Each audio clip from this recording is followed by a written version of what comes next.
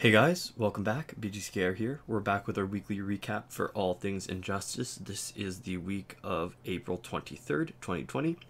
The current character challenge is Arkham Knight Harley Quinn, and that's a 1 week repeat. The required characters for that are Sinestro, Black Adam, and Batman, who are bronze, silver, and gold, respectively. So not great if you don't already have them, but for sort of intermediate players, you know, there's a decent chance that you'll have at least all these characters, and worst case scenario, if you have money, you can still at least buy them all in the store. Right. Passive is this one's for Mr. J, which is when the enemy tags in, Harley may perform a surprise attack if she is tagged out. If the Joker's knocked out on Harley's team, she gains full power. Attack 1100 and health flat 1000. She was last available September 2019, and she's got decent middle class stats, and more of it is in the attack, which is what we like. And like all the Harleys, she's a great support character. She's able to heal her teammates. She's not the strongest Harley, because I think Suicide Squad Harley Quinn is, but she's fun because she's an entry hazard. And that part of her passive where she does damage to an opponent tagging in can be very useful on the defensive team. We've got a link in the description of a video that demonstrates just how much fun she is. Yeah. The second part, or is that the first part? Yeah, the second part of her passive, where she gains full power when a Joker's knocked out, can also be fun. It sort of like makes every Joker a Killing Joke Joker. Yeah. But that's less helpful when you've got the option of using Tattoo Totem on her. Yeah, because gaining the power in the first place isn't as important. Right. And even before the Tattoo Totem, it's a hard sort of strategy to maximize that part of her passive, right? Because if you're leaving the Joker out to get knocked out, then he's knocked out really fast, and then she gets all the power and he's useless. Or if he takes a while before you get knocked out, she's gaining power when she's not on screen anyways. Yeah, your ideal sort of setup would be to have the Joker in, get low, swap into Harley, use all of her power, and then swap back as quickly as possible to the Joker to let the Joker get knocked out, which is not going to come up a lot. And it's a much longer fight. Yeah. So if you give her Tattoo Totem, what's neat actually is if you give her Tattoo Totem and she happens to do that surprise attack where she does the entry hazard damage, she generates a bar of power even though she doesn't stay. So she comes in, gets a bar of power, comes back out, and she's actually got an extra bar of power. That's pretty cool. Yeah. So she's got extra hits on her combo ender, and that helps her take advantage of any gears that have a combo ender effect. So she's a lot of fun. Yeah. This week's multiplayer reward is the Sengoku helmet, which becomes the Batman Ninja helmet. And when it's fully maxed out, you get 40% max health increase. For every 5% of available power, damage received is reduced by 2.3%. A Batman-specific ability, for every 10% of available power, crit chance is increased by 3%. And then the evolved ability, which is 50% chance to resist power drain. Right. Last available October of 2019. It's the 29th in a row that matches, or sorry, it's the 30th in a row that matches the previous multiplayer rewards pattern. It's one of the two. So that's a closed loop. It's a repeating cycle. It's missing Tattoo Totem, Claw of Horse, and Necron Scythe, which I think are the most important missing ones.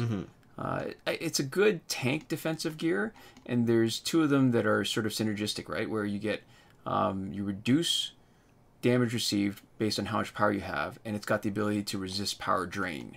So generally, we don't lean on defensive gears, and we originally had it though on our loadout when New 52 Superman was a member of our Justice League team, who we've swapped out for Flashpoint Batman for the value of speed in Phantom tasks.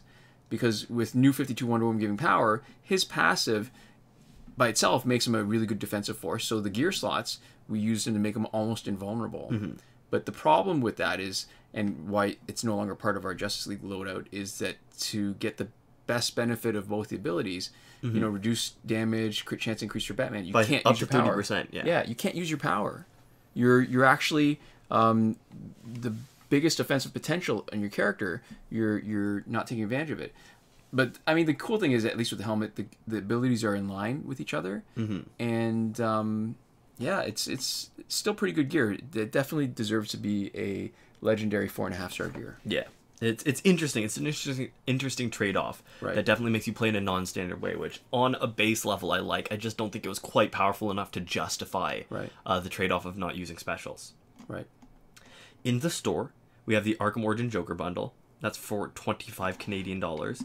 And so it's the version that does come with credits. So you get 100,000 credits with it. It's not the half price version that comes with just the character. So that's probably what next week's character challenge is. We don't generally recommend buying the character packs, especially because you're just about to get an opportunity to play for them. Right. So the Women Power character bundle is kind of weird too, right? Like they've gotten into this habit now of doing stuff that's either going to be available sooner or is available this week. So Arkham Knight Harley Quinn, otherwise, when it's not her week for the challenge, Pretty good. should be pretty good. Like you get 2 challenge characters, $26.99. It's not as cheap as the $11.99 for single, but you know, it's not awful. And what's interesting about this pack is that the gear that comes with for Wonder Woman, it's a Dawn of Justice gear, and I know it's not labeled Dawn of Justice, but it's the one that's not the regular Amazonian Sword and Shield. It was the one that came when Dawn of Justice Wonder Woman was released. Yeah, released concurrently. Yeah, it was her Wonder Woman's Lariat, which becomes a Lasso of Truth. In Survivor, we have the Lex Luthor gear set until the 6th of May, 2020. But it's been weird, right? Or sorry, Lex Core gear set, not Lex Luthor. Yeah. But it's been weird because it's been inconsistent with us and other people, and the timing has been off. Yeah. So I think this account, like, there's just too many people who have different things going on. Yeah. So yeah. So it might not be worth it. We're sort of just listing to people what our own personal gear is currently, which is not particularly useful. We also have one more week in Phantom Zone, and Fight 62 is still broken. All right. Last weekend's breakthrough was Lex Luthor, Batman, and Doomsday. So based on schedule, likely this weekend is going to be Bane, Killer Frost, and Ares. And as always, in the description, there's a link to a Reddit thread where Devlin16 has written everything out for you to look at and see what's coming up. Moving on to the current glitches, just remember that every working glitch is explained in a playlist that you can reach by clicking the eye in the top right corner of this video. We are Android only, so we're only able to confirm via our first-hand experience glitches for Android, but we will talk about stuff that is functional for iOS when we have sort of good information on that from our viewers. Yeah, spoiler alert, this week nothing is new, nothing's changed. And so we'll start with the significant not working glitches. And when I say significant, I mean, I guess it's almost self-explanatory. We've been doing it for so long, it seems obvious, is that there are glitches that used to exist, or glitches that conceptually are important that we can't do anymore or just aren't available.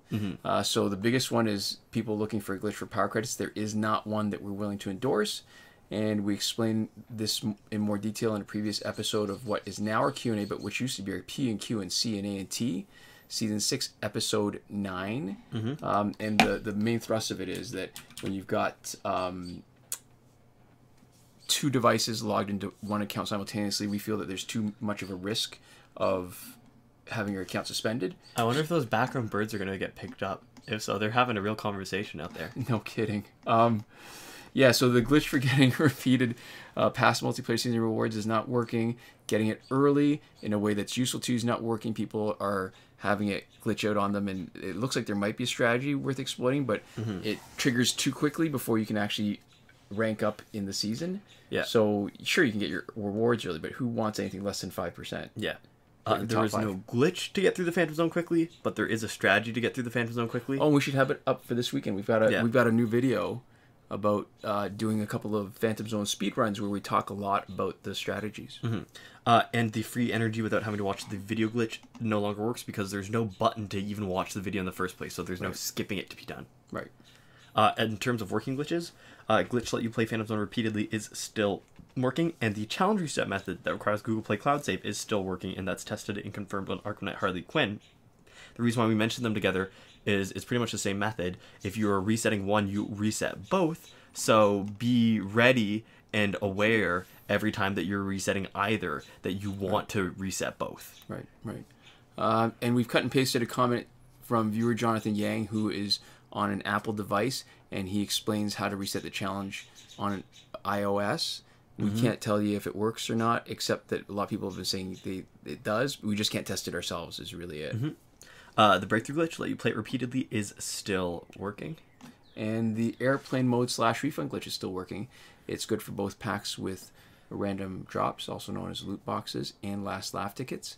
And it does not work for Android at least, for re-rolling the last Crystal in Phantom Zone because it requires an online connection, although people have been reporting that it somehow works on iOS. So there we go. Time shifting still works in Android for unlimited survivor play and energy recharges. As always, return your clock back to normal before you finish messing around with time. And last but not least, in between the not working and working glitches, we have the promotion glitch, where you can promote characters that are still locked.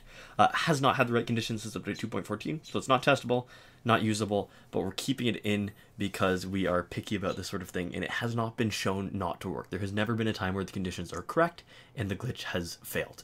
Right. All right, so, and that's it for this week. So, thank you very much to our patrons on Patreon.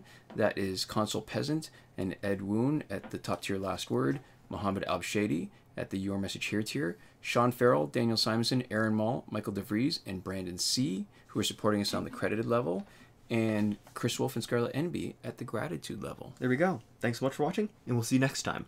Komoda.